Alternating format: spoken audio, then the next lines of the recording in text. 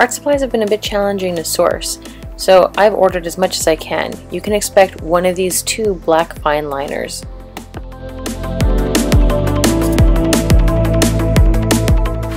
While so far I've been lucky to be able to find these white gel pens, I haven't been as lucky with the gold pens, so I've sourced a variety of gold and copper pens, and you can expect one of these colors in your kit. At this time I'm not taking special requests just because inventory has been a bit tricky.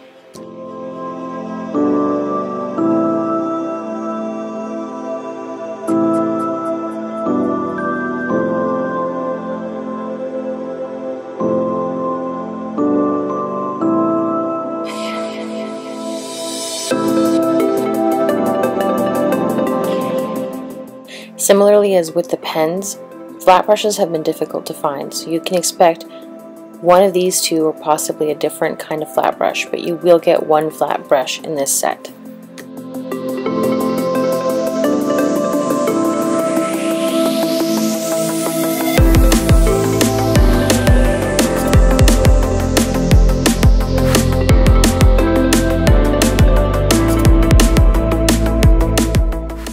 Even though I'm only showing 2 pieces of paper here, please note that there will be 10 pieces of watercolor paper in total.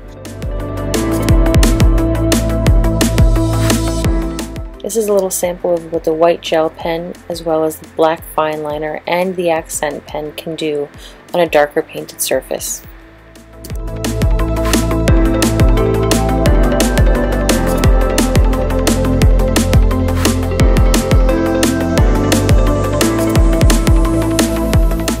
These can make for really nice detailing like stars in a sky or embellishments on something like feathers.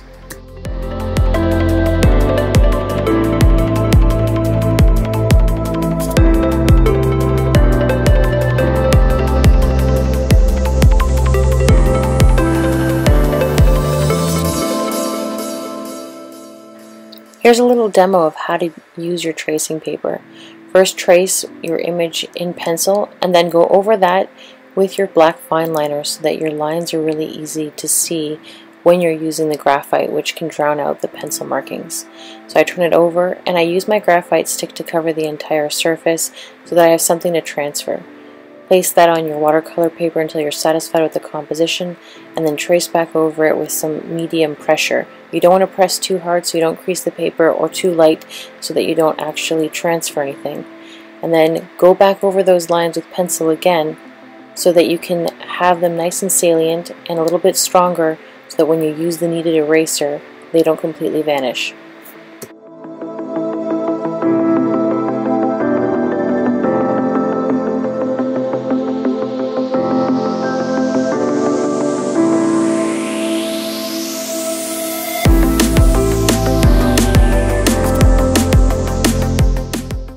When you get your kit, the paints will be dry. In order to activate them, use a small water droplet and gently pet the edge of the paint to invite some of that color into that water droplet. The lightest shade that you'll get should be something referred to as a tea consistency, so not very opaque, quite sheer. The second level that you should be able to achieve is something referred to as milk. So you can see there it's a bit more of a mid-tone. The more paint you mix into the clear water droplet, which will stop being clear after a while, the darker the paint will be. I always recommend to people that you start off with some sort of color chart like this so that you can gauge how opaque or how sheer your colors will be, and also what kind of vibrancy they have.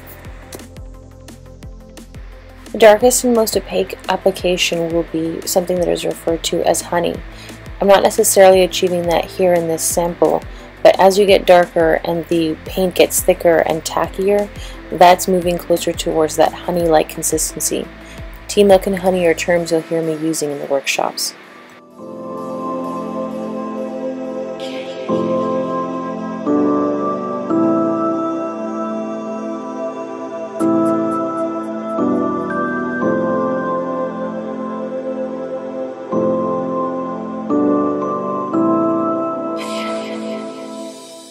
Thank you for considering the Deluxe Starter Kit. I hope you found this information useful. For more tips and tricks, be sure to check out my social media and website and Patreon account.